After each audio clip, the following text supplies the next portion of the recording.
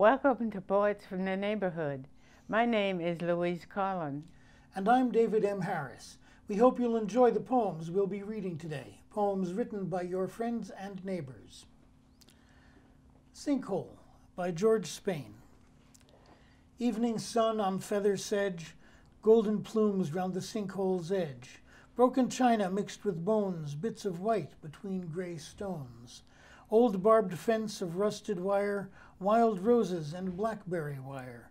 Surround this hole as a wall, but still a calf sometimes may fall into this deep, deep sink and die, as black, black buzzards circle high.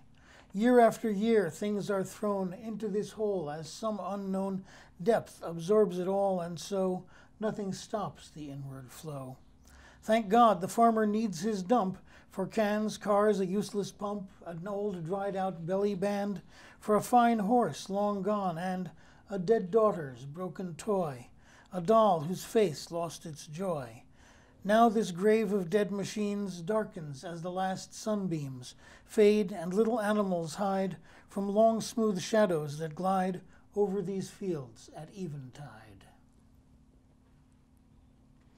Hinda Jacobs by David M. Harris.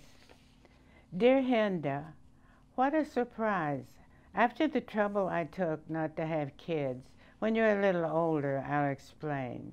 A well-loved stepdaughter, the pure pleasure of fatherhood. How much fun it is to be your dad.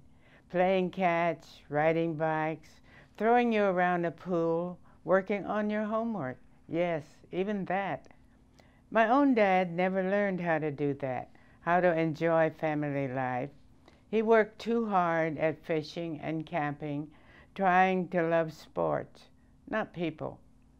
People were beyond him, but he had no one to learn from, not even the TV. Ozzie Nelson and Ward Cleaver set some benchmarks for me. I had to raise my consciousness of long division, soccer, fractions, state capitals, of patience and understanding. You made me a better man. Someday you'll find an even better man.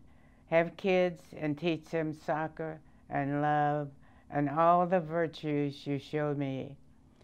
Where did you get that generosity, that charm, your awkward poise? Another poem of mine, Bible Belter. You must feel safe on this flight. Air marshals? I looked around, but everyone seemed as normal as they could to a New Yorker leaving Nashville. More ties than usual, no beards, more polyester, mostly couples, straight as tightropes. Except for you, he said, the plane is full of Baptist ministers. And their wives, she said.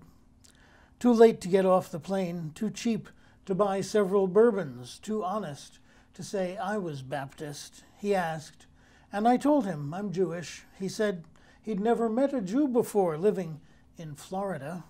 He seemed to believe it. Then he asked about my distant cousin, Jesus. We talked about him for an hour or so. He didn't convert me and I didn't convert him, but he started me down the road of Bible study. Next time, I'll be ready for him. Nature by Nethraja J, written when she was 16 years old. I roll through the valley and the fields, succumb to the beauty that I yield.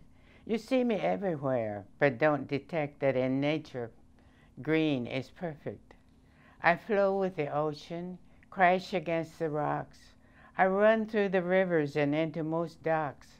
In the sky, I go unchecked, amazing in nature. Blue is perfect. I live in the early morning sun.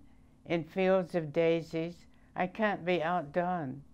You would never suspect that in nature, yellow is perfect. A Simple Point by Jeff Hardin. Once talk became a way of sizing up another's spiritual condition. Once a word or phrase had countless implications. Too many, really, to decide how best to make a simple point. Once nothing said could find a sympathetic ear, I walked outside into the leaf-anointed air to wander calmly in my dereliction. Pardoned by moonlight glinting off barbed wire along the back fence row where cattle lowing reminded me how Pawpaw calling out could bring the herd toward him, I grabbed the fence, familiar leg kick up and over. Mute, drawn back, I walked old paths, born again. Freedom by VeerajaR.